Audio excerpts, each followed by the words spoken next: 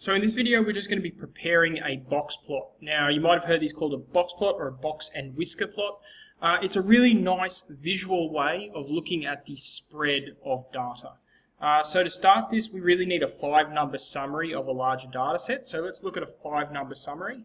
So there's our 5-number summary: minimum 5, Q1 7, median 10, Q3 11, max 17. Now we're going to create our box plot. Now when we create our box plot, just need to get the scale right. So it looks like the minimum is 5. So I might just start at 0 there.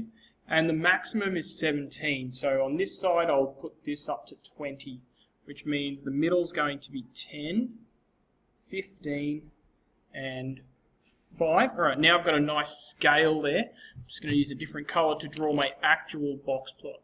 Now the way I like to start my box plot is with wherever the median is.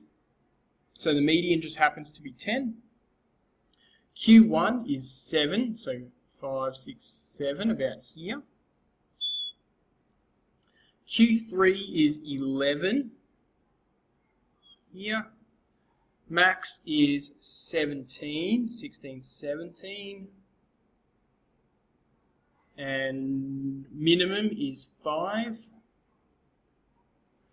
And then we just put this all together. Here's our box.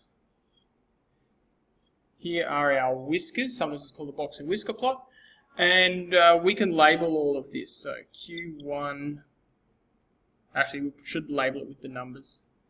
So 5, 7, 10, 11, 17. Now sometimes that's labelled that way, sometimes it's not labelled that way, it's just obvious from the plot. Okay, so there is our box plot using our 5-number summary: median, Q1, Q3, minimum, maximum. You can do it however you want, but that's what they end up looking like.